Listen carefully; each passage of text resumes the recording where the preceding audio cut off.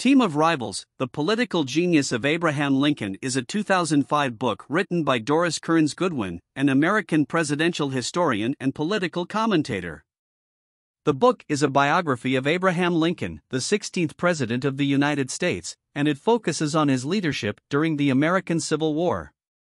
The book's title refers to Lincoln's cabinet, which was made up of several of his political rivals, including William H. Seward, Salmon P. Chase, and Edward Bates.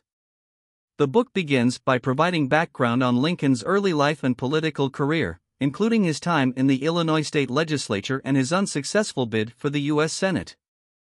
It then covers his election as president in 1860 and the events leading up to the Civil War. One of the main themes of the book is Lincoln's ability to bring his rivals together and use their diverse talents and perspectives to help him navigate the challenges of the war. Goodwin argues that Lincoln's ability to build a team of rivals was a key factor in his success as a leader, and that this approach allowed him to make more informed decisions and to achieve a greater unity among his advisors. The book also covers Lincoln's efforts to abolish slavery and preserve the Union, as well as his relationships with key figures of the Civil War such as Ulysses S. Grant and Robert E. Lee. It also covers the president's assassination and the aftermath of his death.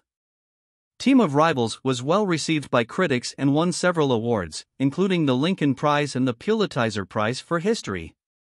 It is widely considered to be a seminal work on Lincoln and his leadership during the Civil War.